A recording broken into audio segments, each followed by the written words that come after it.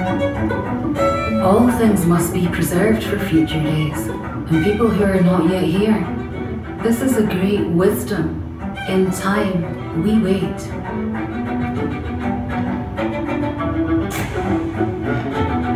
Janet's whiskey waited and waited, aging for decades, until the 1970s, when it found somebody ready to continue the legacy. Her sister's grandson, Peter Schiach, the man with the vision. When he found the whiskey Janet had left behind, Peter realized the Macallan had the potential to be so much more than anyone else thought possible. Peter's journey was cut short, just as he had started to work on making his dream a reality. But he passed his vision on to his brother Alan, a scriptwriter by trade, and the creative force of nature behind Don't Look Now and The Queen's Gambit.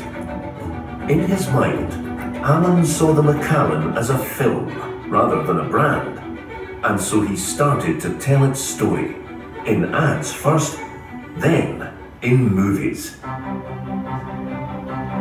Innovation must not be scared to disrupt. If we did not imagine ourselves to be mortals in life, time travelers too, if we were not willing to go beyond what is possible, how would there be any brilliance distinct to each generation? Tell me, how?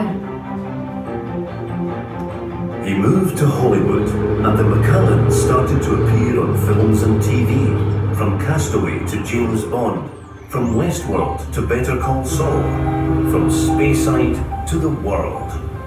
Today, the Macallan continues the legacy of these pioneers whose imagination, bravery and commitment to excellence continues to inspire each and every release and collaboration, from Bentley Motors to Lalique to Cirque du Soleil, from Sir Peter Blake to David Carson, Simple Minds and the Rocker Brothers, Steve McCurry and Tim Walker, Craig Armstrong, Nicola Benedetti, the vision of Mike Newell, Stella and Mary McCartney, Christopher Kane, Rogers, Stark, Harbour and Partners, and so many others.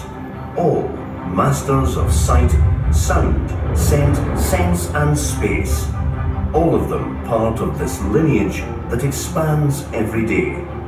A tapestry of art and creativity that graces our present whilst we simultaneously build for the future. And the whiskey Janet distilled back in 1926? Well, it became the most valuable single bottle of wine or spirit in the world, breaking auction records time after time, earning its way into our collective imagination.